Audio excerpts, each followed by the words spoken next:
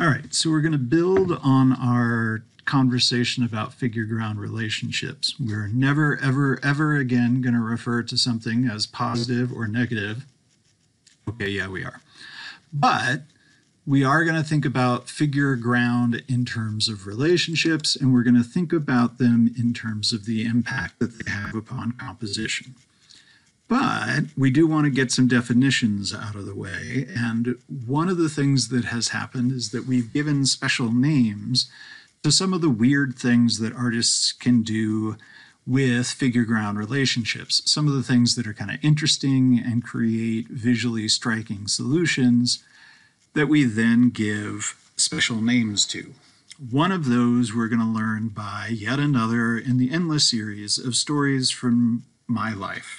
So, I am an Army brat. We came back from Germany in the fall of not 2018, no, in the fall of 1988. And like any good family back in America, we decided to go to the movies. Specifically, we went to the movies for Christmas because my brother was home from college.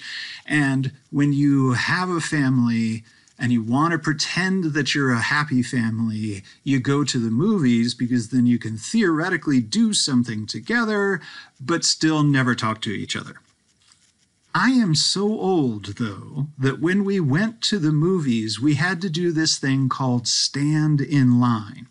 Now, you, with your Fandangos and your phones and your special get off my lawn, don't have to do this as much anymore, but we had to stand in line to buy a ticket, then we had to stand in line again to get into the theater. I'm amazed we survived. It's the resiliency of the human race that's really impressive. Anyway, we're standing in line, and I noticed that my mom keeps looking over at this particular poster that was up for the coming attractions, advertising what we obviously all know is going to be like the most amazing movie ever coming out the following summer. She looks over at it, and then she squints, and then she does the puppy dog head tilt, and then she's confused, and then she looks away. And I noticed this because I'm doing the thing that all teenagers do, which is trying to figure out exactly the right distance where I stand close enough to my parents that they have to pay for my ticket, but far enough away from my parents that no one thinks that I'm actually with them. So I can see my mom do this like 3, maybe 4 times. She keeps looking over at this particular poster, obviously confused, and finally I can't take it anymore, and I ask, "Mom, what's wrong?" And she responds, "What's the deal with the gold teeth?"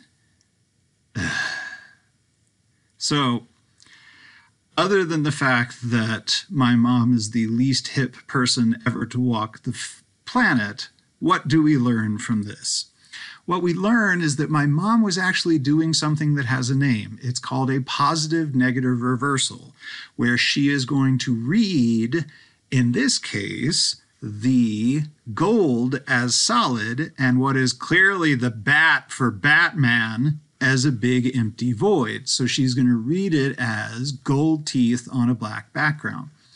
One of the things that we can see with a positive negative reversal is that it requires a really high contrast image. We have to have something that's like really strong and graphic.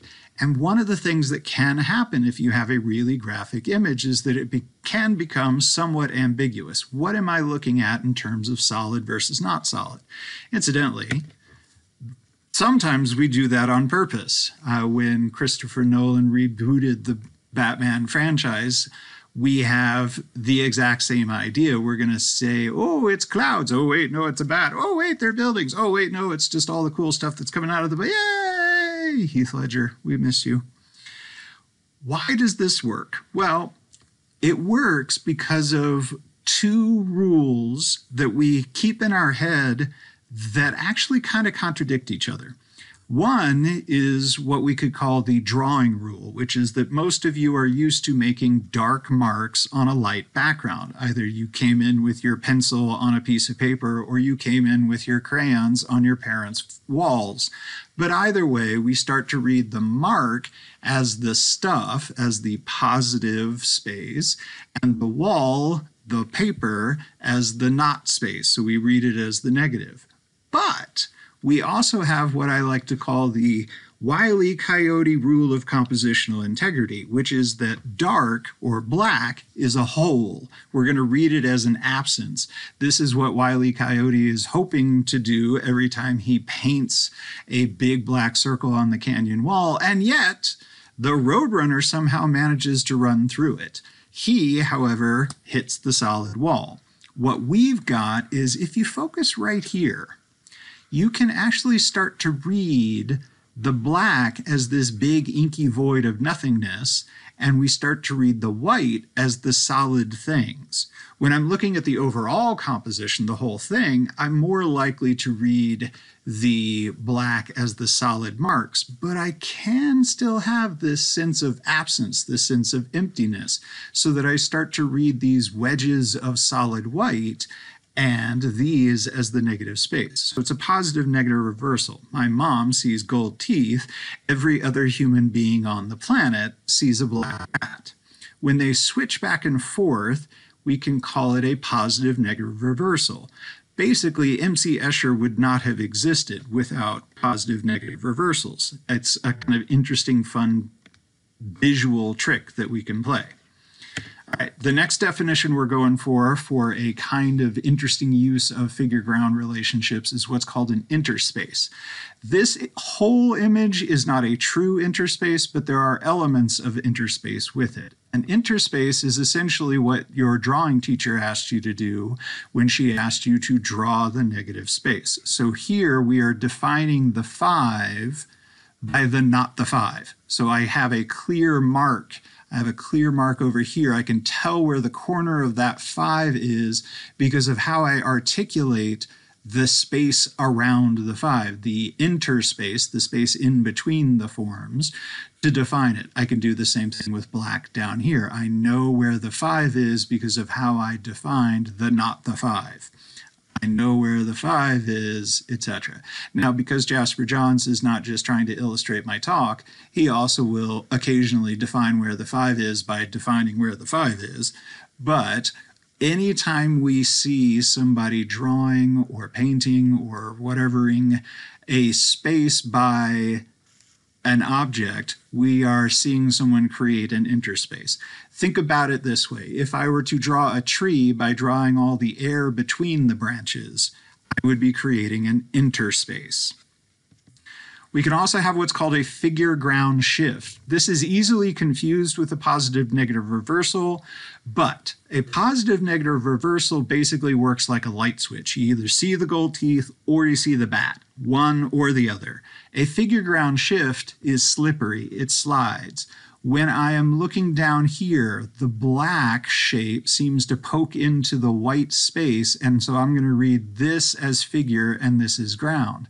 But as I slide up, this bulge of white seems to be a solid thing entering the empty space of the black. So I'm going to read this as figure and this is ground. But as I come back up here, oh, we got another black bulge. It's pushing into the negative space, the open ground of the white, and we have a positive shape. And yet, when I follow that same white to the point where it gets to this sharp little point, I'm going to read it as the solid and the space around it as the negative.